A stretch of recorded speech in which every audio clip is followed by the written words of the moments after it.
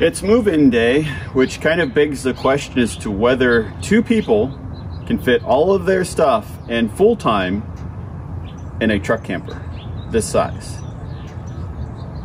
That's a question I've been asking myself on the drive down here to pick up all of our stuff. So today is the day where we move all of our stuff in there, see if we have enough storage for everything, and see if we can make this work.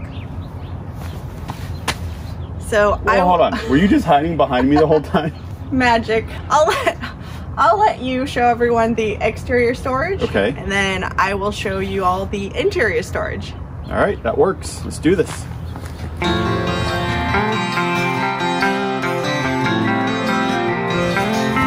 So the truck is a 2000 Ford F-350 4x4 with the crew cab. The reason we went with the crew cab, there is a ton of room back here, a lot of storage. We're still trying to figure out what to do with this space. We may remove the seats or leave them in there, but for now, this seat does not flip up, but there is a lot of room.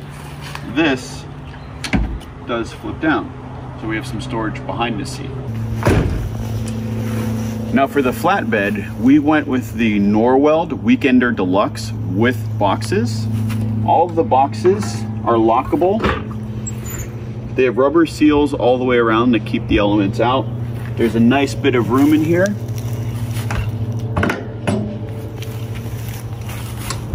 One in the rear. I like that that kind of flips down. I may put something to kind of use it as a tray. We'll see. There's more room in this one than that front box. One of my favorite features of the Norweld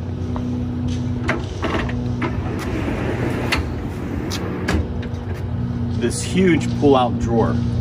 This thing is awesome for longer items. It's got this Super Duty rubber mat in here so things don't bounce around. We're using this right now. We've got our Overland Solar Bug Out 120 solar panel along with a stirrup step. This step is cool because you can put it in the side of the flatbed and use it to step up into the camper rather than deploying the stairs. So I feel like there's going to be a lot of use for this thing. The other nice thing is on all of these, they are lockable, but there is a double lock. So little tabs that pull out and you can put in a padlock or something like that for extra security. On the camper itself, we had this rack mounted. This got bolted into the place where they mount the jacks for these things if you want to take it off the flatbed. We're not planning on doing that. So we had this mounted instead. And what a lot of people use this for is to mount things like additional fuel and water tanks, bags. We could even possibly mount a spare or just a tire up here to kind of keep it out of the way. So there are a lot of possibilities with this that we'll have to explore. But let's go check out the driver's side. This storage box is the same as the one on the opposite side. This one, however, is a bit smaller. The reason for that is this area back here is empty to accommodate the fuel fill. There is a little lip and a bracket in there, so I might be able to fab up a box or something if I need a little bit of extra storage. I really don't think we will. There's a lot of storage on this tray. All right, I'll let Kate show you the inside.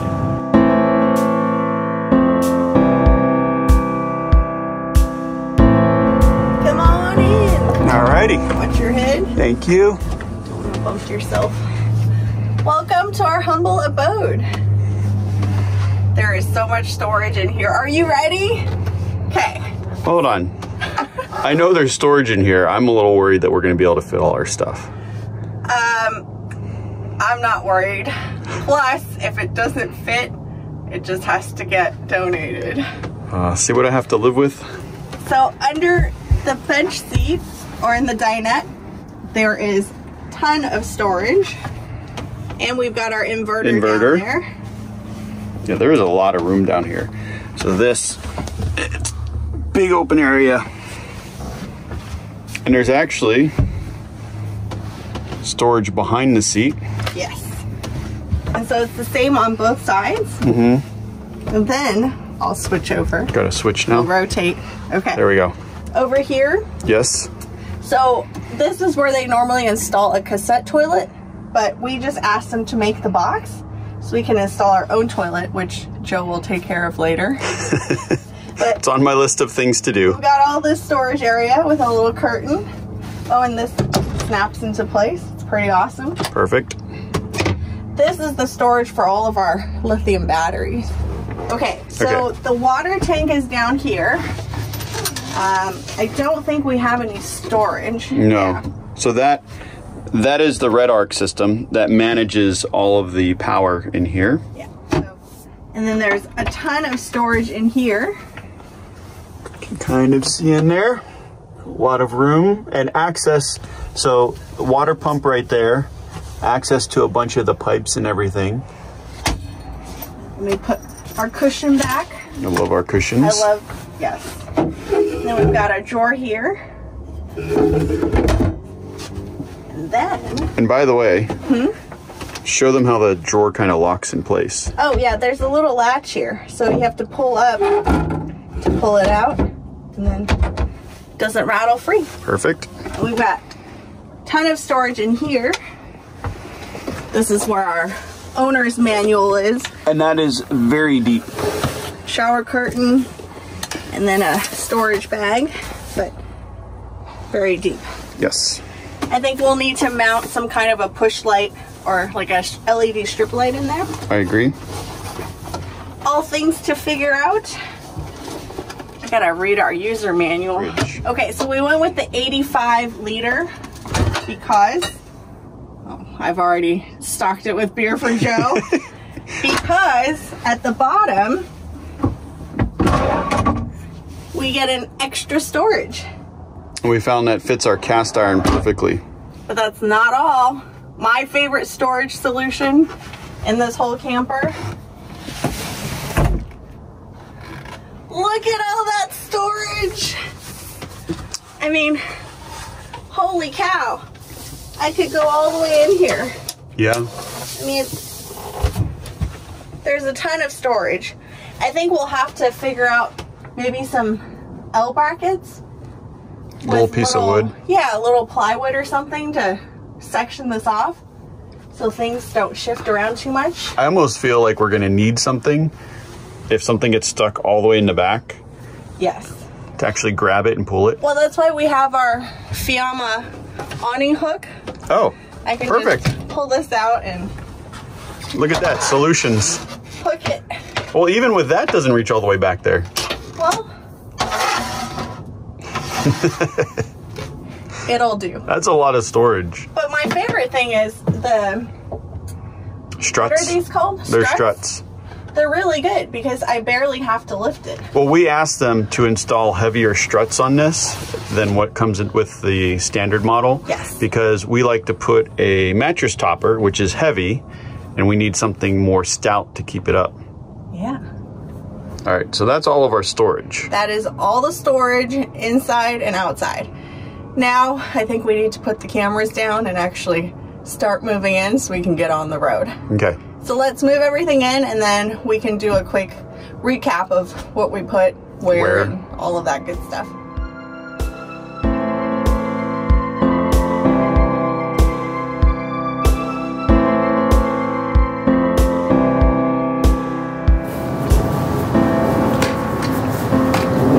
Watch your head.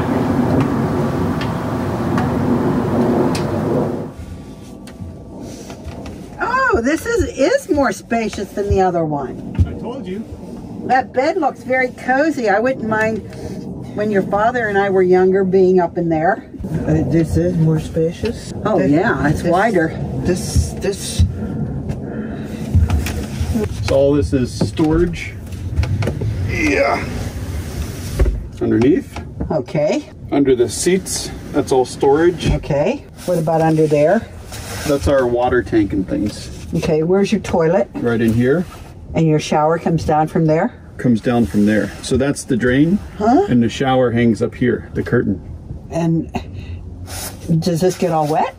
No, the curtain comes down in between. And there's the fridge. What's that over there? The sink, the stove, Where's your washer and dryer? no washer and dryer. Oh, that makes sense. Laundromat, yeah. Yeah, that makes sense. That was hilarious.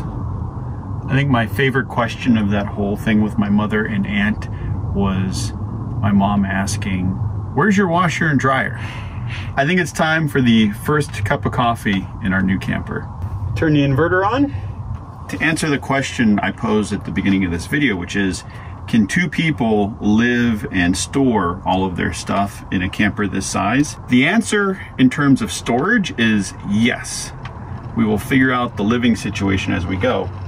That said, one problem I think we're both having with the storage in here is that there's actually a lot more than we were expecting, but we're still trying to figure out the spaces because like underneath each of the dinette cushions is a big storage area, and trying to figure out how we layer things in there and stuff like that.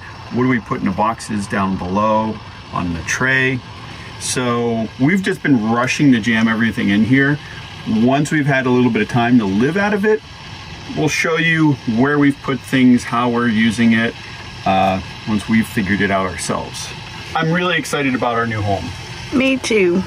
Especially the fact that I have electricity to run all of my coffee appliances. Well, your electric coffee appliances. Yes. I could go other routes, but... Like a hand grinder or a propane stove kettle. I've done the hand grinder. It's fun the first couple times. After you've done it twice a day, every day, all year long, you long for one of these.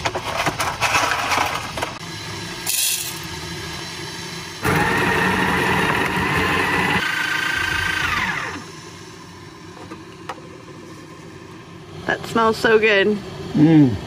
This is the Blue Bottle Bella Donovan. It's a bit of a darker roast, but it's delicious.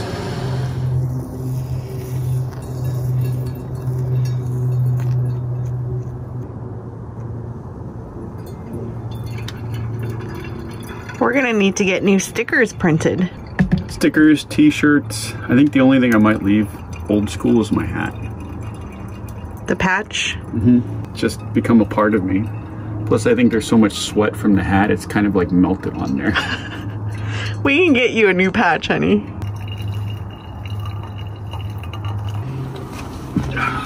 All right. Let me have my coffee and then we can get back to packing everything up and hit the road. I'm really excited to get back out there. Me too. This is gonna be fun. Completely new adventures.